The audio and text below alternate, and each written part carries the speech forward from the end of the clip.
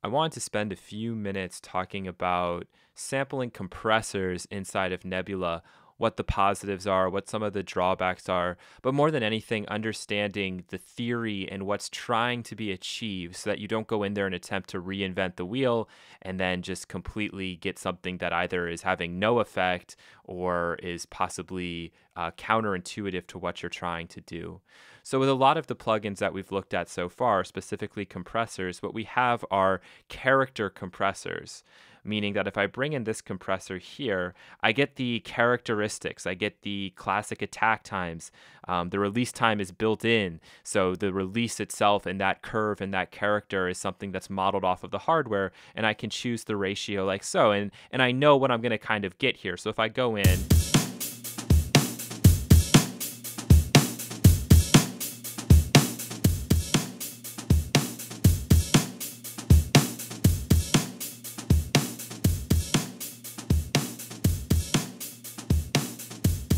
And I go for something aggressive like that, I know what's happening. I know that the transient is popping through. I'm relying on whatever the built-in release curve is here, and then I'm compressing at a really high ratio.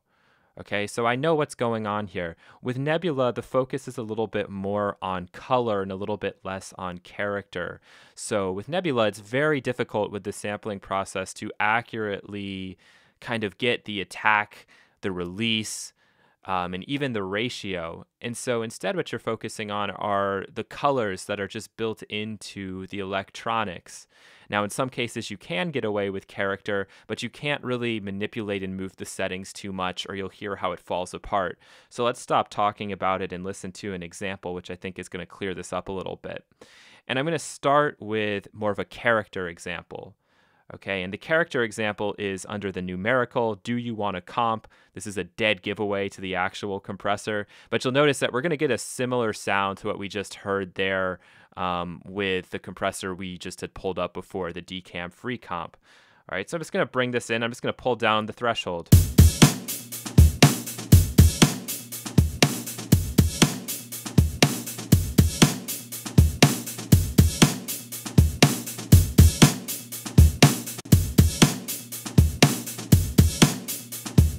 So a fairly aggressive form of compression that really has the transients popping through. And you can hear that the compression is happening. The second I start to mess with the attack and release controls, and specifically this release control, you'll hear how it kind of falls apart.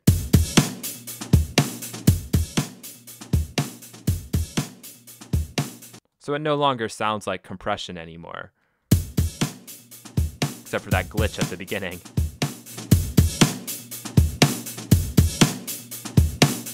And this is why when you do have something that's a little bit more like character compression, you need to trust the person who sampled it. They've sampled it with particular settings for a reason to get you a classic effect like what we have right here.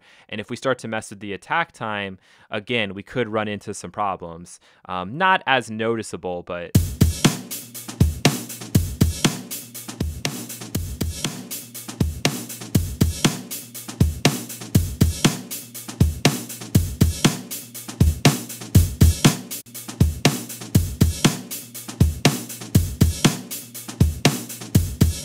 And actually, I do like that pulled down just a touch. It seems to actually fit this source signal a little bit better. And with ratio, you really can't think of ratio like you think about ratio on a normal compressor. So what's really happening, at least in this example, is that we're talking more about a knee characteristic that's changing.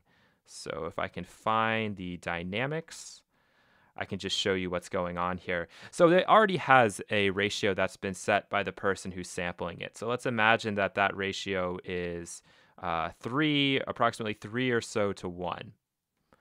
Okay, you pulling down on the threshold is the equivalent to pulling down the threshold here. So the further you pull this down, the more compression that's happening. And when you change the ratio, what you're really doing is changing the knee.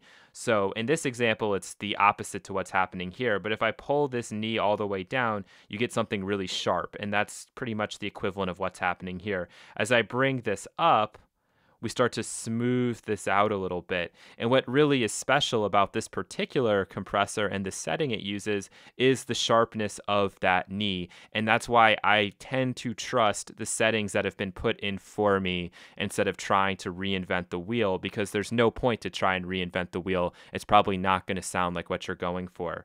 So what we could do now here is we could bounce this out.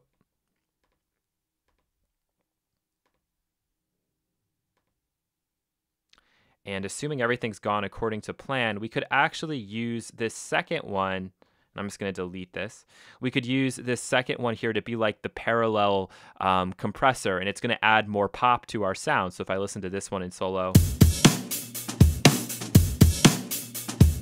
and compare it to the original, by bringing in a blend, we're going to get more transient pop. So let's do that now so we can hear.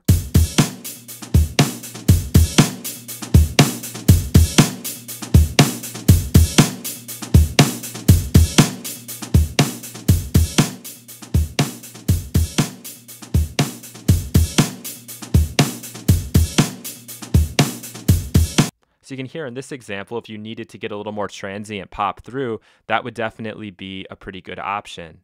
Now, the other thing that you can do with Nebula with the compressors, or I should say the other common type of compressor program that you're going to pull up, is something that's a little more in line with color. Okay, and it can be very subtle. So my guess is you're not even going to really be able to hear this effect unless you kind of do this experiment on your own because of the compression that ends up happening to the audio files from the time of making this video to uploading it onto the internet. And I'm going to go in here and I'm going to go to high end, which is telling me that there's probably not that much coloration happening already. And I'm going to choose the Digi Dual Tube, and I have a pretty good idea of what this may actually be, but I'm not going to reveal that for you. And actually, you know what? Let's use the other one. I think the other one's easier to hear. We're going to go with the Boeing 747, and again, I have a pretty good idea of what this probably is. But I'm not going to mess around too much with the attack release. But what I will do is bring down the threshold and move the ratio up a little bit. So when I see settings like this, it's telling me this is going for color. We're not even trying to apply any sort of compression really because this ratio is so low. It's something very smooth. When the compression is happening, it's not going to be something that you want to be that noticeable. And this would be much more in line with like a mastering application or something that we'd put on the master bus for color. So let's just mess around with it a little bit, see if we can hear result.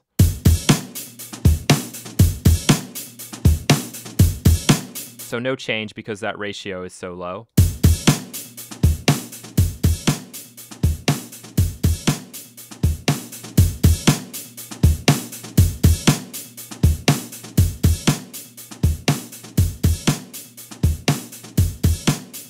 And then we're just going to level match this here.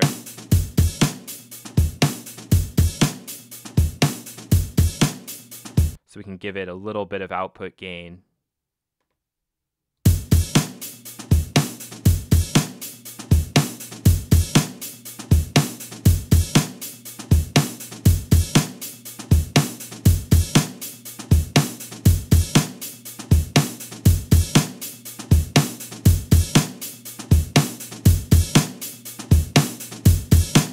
All right, there we go. Now we're in more of a fair ballpark range, and we can try to listen to what happens when we turn it on and off, and the result is going to be something that's very subtle.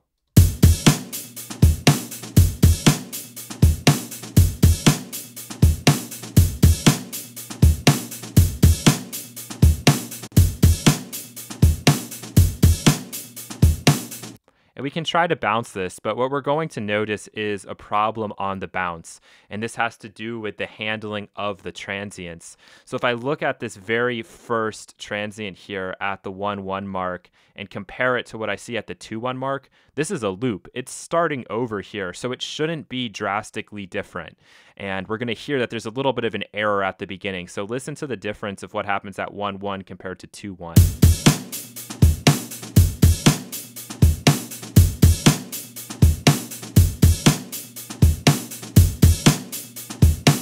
So it's quite a bit louder. You actually can't hear like a glitch. Sometimes you will hear like a high pitch kind of a clicky noise, which you want to get rid of.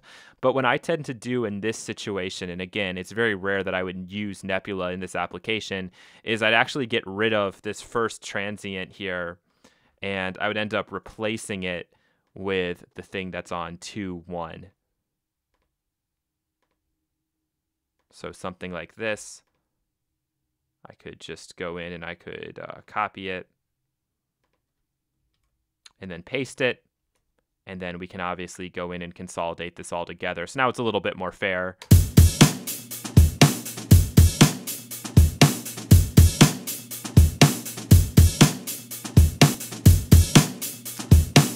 And now we can compare the two of these.